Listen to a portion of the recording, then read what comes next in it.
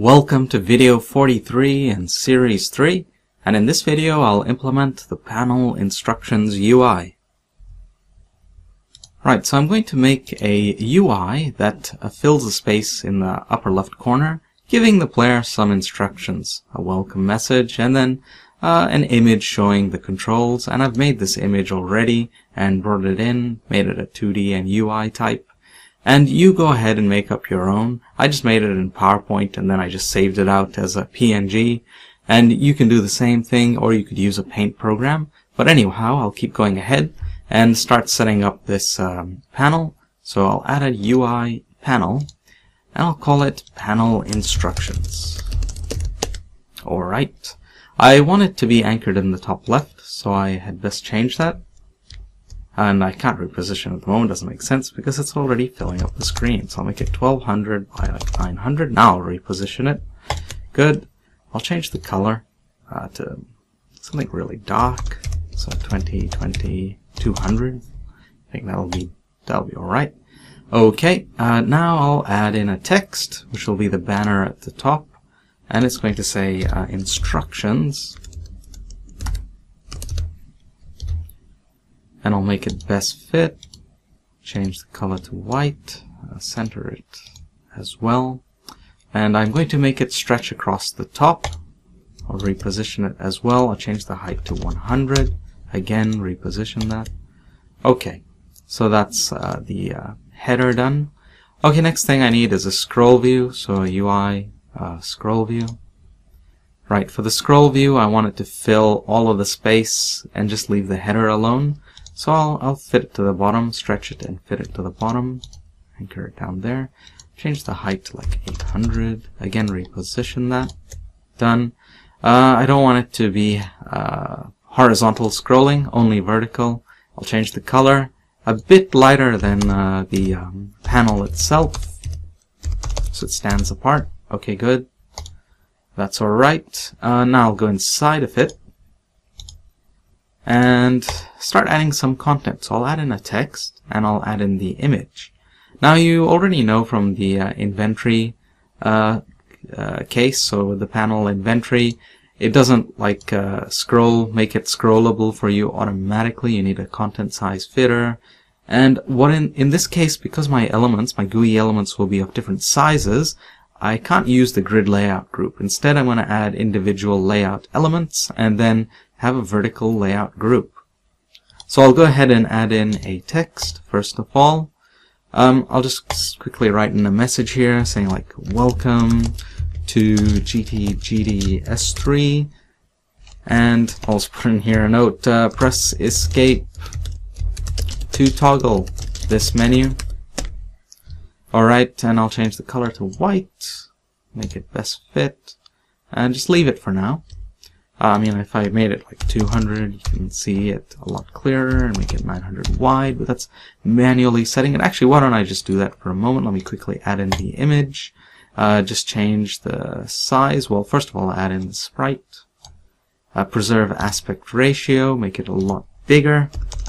Say 1000 by like 900. Okay, good. And just bring that down to like here, for example. You can see it's sticking out. And now if I just get rid of this for a moment, disable and hit play, you'll see the problem straight away. There's no scroll bar. And you know that already, that you need a content size fitter. But before that, these GUI elements, they need a layout element component attached to them. So I'll do that now. So I'll go to my text here and add in a layout element. Perfect. I'm going to give it a minimum width and a minimum height. And I'll say like the minimum width is 1000, for example. And I'll give it a minimum height of say 200. You can see it already taking effect there. I can increase that too if I felt like it, but no need to at the moment. Well, sorry, no, it's not taking effect yet, not till I add the vertical layout group. Okay, then for the image itself, let me add in a layout element. So nothing's going to happen till I actually use a layout group. The min width, I'll also say like 1000, minimum height like 600 perhaps. And now I'll go over to the content game object and add in a vertical layout group. Okay, so there, now you see it sorting it out for us. I do want padding. I'll put in 20, 20, 20, 20, and put in spacing of 20, just like that. What else? Something doesn't look quite right. I can see that there's an overlap. Perhaps I'll just drag it down. Can I do that? Perhaps not. So what else can I do? Can do that maybe? Nope. I know what to do. I'll change the size of the text.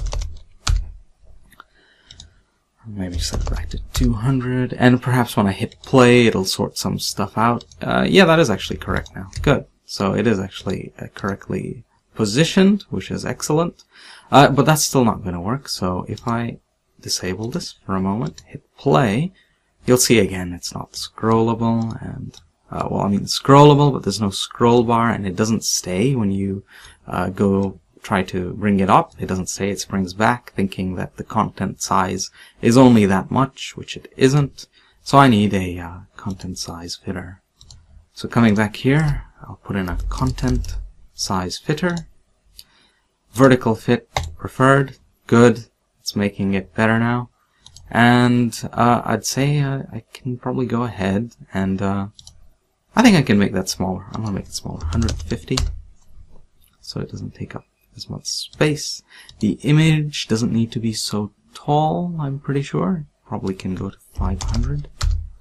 And if I hit play, it will just size it to whatever works best. And now if I disable that, hit play. Okay, good, it's working. Fantastic.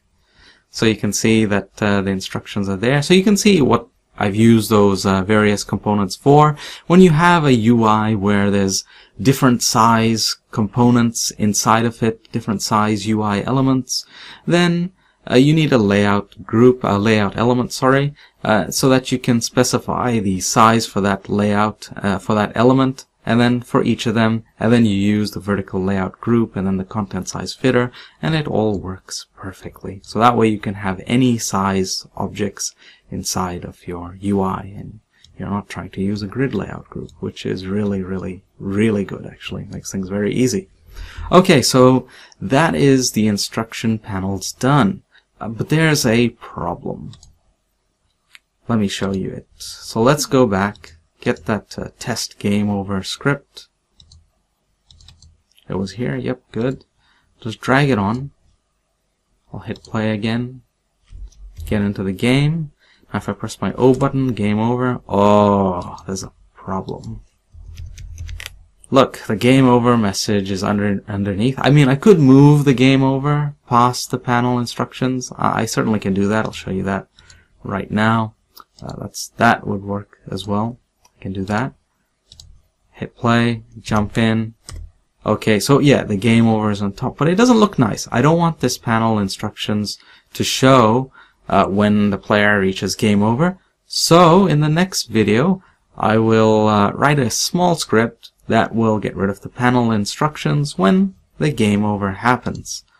Okay, so and that's pretty good. I'll leave that there for the next video, that test game over script. Anyway, thanks for watching and keep on going onwards.